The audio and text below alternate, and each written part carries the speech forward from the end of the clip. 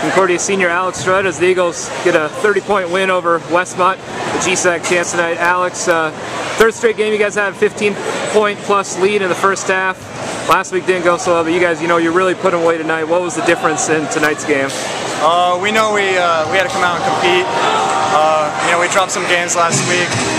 We had 3 big games left to make it to the tournament. We knew we needed to get this one, and we've been slacking in the second half. So we had to pick up our second half this game, and we did that.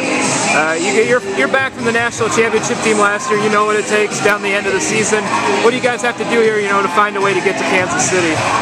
Keep competing every night. Every game's important, especially these next 2 games in the conference tournament.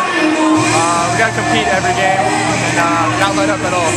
All right, well, great game tonight, Alex Rudd, the pride of Mason Community College. Good luck on Thursday. All right, thank you.